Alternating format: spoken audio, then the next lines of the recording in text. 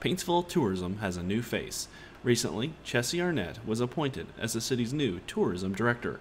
Friday, Mountaintop spoke with Arnett about her new position and her plans moving forward. So many people don't even know the things that we have to offer. You know, we've got so many different facilities. We've got the Country Music Highway Museum, we've got the Mountain Home Place, we've got Loretta Lynn's home place, the Historic Sip Theater, the 404 Pavilion here where we're at right now. We have so many cool venues and things to offer people. We just got to get them here.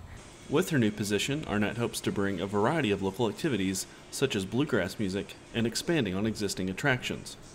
We're going to be showing lots more movies at the Sip Theater, having lots of concerts.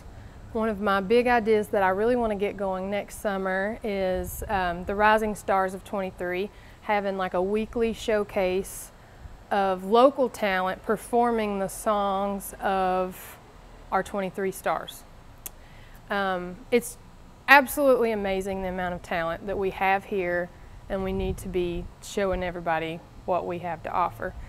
As far as foreseeable events, Arnett adds the city's plans for this Halloween. On the 23rd here on the pavilion, we're going to be doing basically just like a Halloween party. Come dressed up, carve pumpkins, eat snacks, you know, they're going to have some dance music, a costume contest, all things Halloween and fun. And then they're going to take the pumpkins that are carved and display them at the Pumpkin House, which is the Stafford House, on the 28th.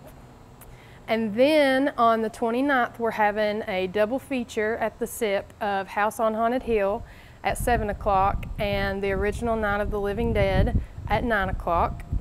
And it's just $3 for movie, pop, and popcorn. So that is a great deal. You ain't gonna get that anywhere else. And then on the 30th at 8:30, right after Trick or Treat is over, we're gonna be showing Hocus Pocus, and we want everybody to show up in their costumes that they've went and trick or treated in. And then we're gonna have a matinee of that on Halloween on Sunday at 3 o'clock. For Mountaintop News, I'm Joel Cordial.